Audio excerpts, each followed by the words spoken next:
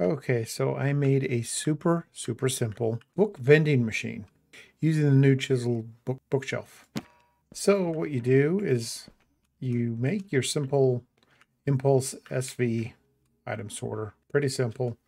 Have the books feed in right here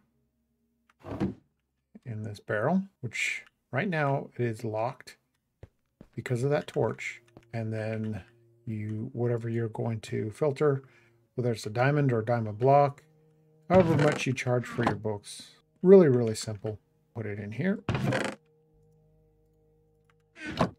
And our book shows up. Only drawback is you only do it one at a time. Be simple. Take a screenshot.